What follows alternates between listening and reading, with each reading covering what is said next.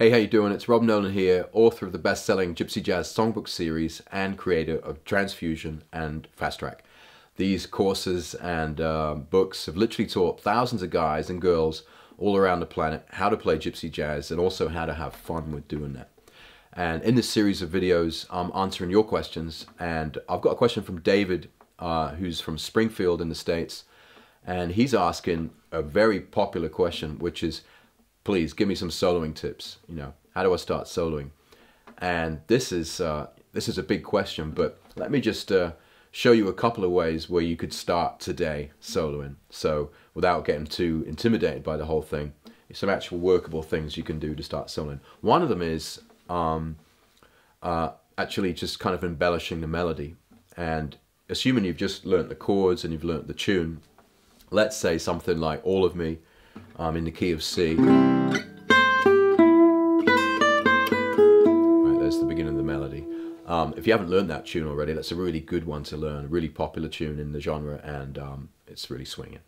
So one way of looking at improvising before even thinking about licks, arpeggios, scales, modes, all that stuff, is actually to look at the melody itself. And assuming you've learned the tune, then you can start there. So you've got the first three notes of the tune, right? So C, G, E. So, you know, when you're playing the tune, you can go. So that's over the C chord. So one way you could start to, you know, and you should do this, you know, with a backing tape or even just kind of with a metronome, just kind of tick-tocking, and just imagine a C chord playing. And you're basically going to try and start to be a little bit playful and creative with those three notes, okay? And then you're going to start to add other ones. So you've got, okay, so there you go. So you got, so basically these are notes from the C major scale. These are all the perfect notes which are going to sound totally fine over these changes. So over the C. So then the trick is to be playful with that melody. So the rhythm is just like, so you might go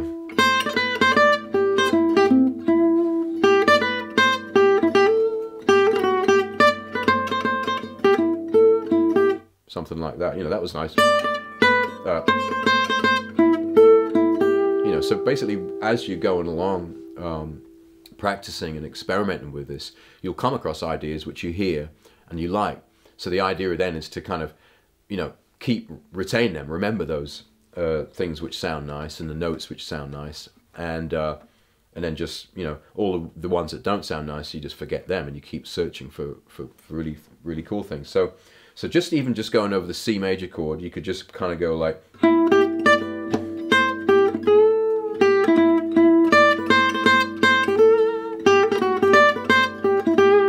so that's just, you know, this is really simplistic, and that's just looking at the first chord. The next step is to, when it goes to the E7, you've got the E7. So then what I would do is, if I was learning a new tune and learning how to improvise over a new tune, I would just loop the C going like 4, 2, 2, 3, then 2 bars of E7, then 2 bars of C. So you just kind of gate that little bit of the tune, those two changes, and then just explore how you can get through it. And like I said, we're gonna try and do that by kind of being playful with the melody. Okay, so I'll just loop 2 bars of C major and 2 bars of E7. It's gonna sound like this: 2, 3, 4.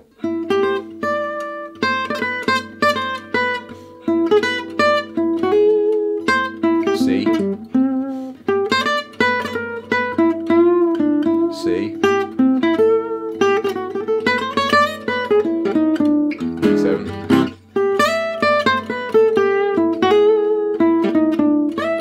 C, E7, sorry, C, that kind of thing. And you can do that, even if you do that for 10 minutes.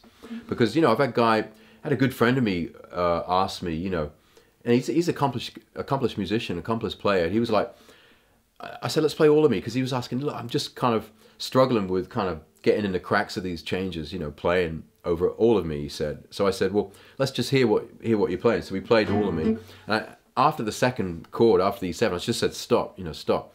You're not actually, you know, and he knows a lot of stuff, but I said, you're not actually understanding what's happening there. You've got all C major, C, sorry, then you've got E7. You know, for God's sake, make sure you get that G sharp. You know, if you're playing the G in C, move it to G sharp for E7, all right? So these are the notes, the rock solid foundation notes, which then you can build from before you get fancy or anything. Understand that C, E7, again, C, then up to D for the E7. And it's worth kind of like I'm often teaching, is take a step back and consolidate on what you've got, you know, and really try to make a solid, because as soon as you start kind of, you know, half fluffing it over all of me, half doing it over this tune, half over that, not really understanding, then it's not really going to get any better, and it's just going to sound like washed out. If you can really get into cracks of the changes, find the good notes, be playful with the tune, and carry on like that, then that's how you're going to really, you know, start to sound. That's a soloing tip for you right there, you know. So thanks for the question. I could go on for hours, and in some of my courses I do, you know, but for now, just be playful with the melody, look for the good notes, you know, hone it into the first two chords of the tune, and once you got those two, add the next chord and keep looping that. It's a really good idea with the metronome. Anyway, thanks for that question, and David. And if you got a question yourself, then be sure to fire away. You know, I'm here for you, and I'd love to hear your question.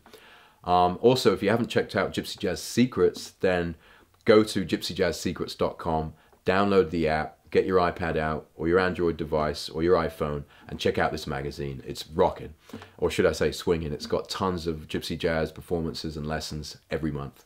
So, thanks for watching the video, and I'm going to see you really soon.